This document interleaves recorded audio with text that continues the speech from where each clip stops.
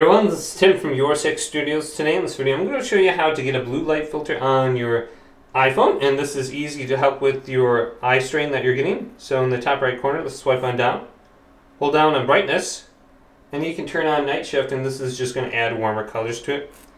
And you can adjust the settings for that filter. If we go to settings right here, go to display and brightness, and go to night shift, and then just turn on the timer so it's always on.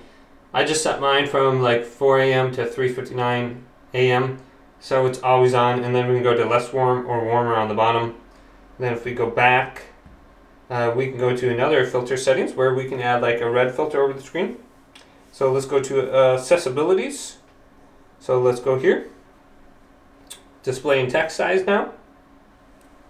Scroll on down, and then we got color filters. And we got grayscale, red, green, green, red, blue. Then we have color tint. And I just shift my hue to red. And then you can turn this all the way up, and it's going to be a red hue.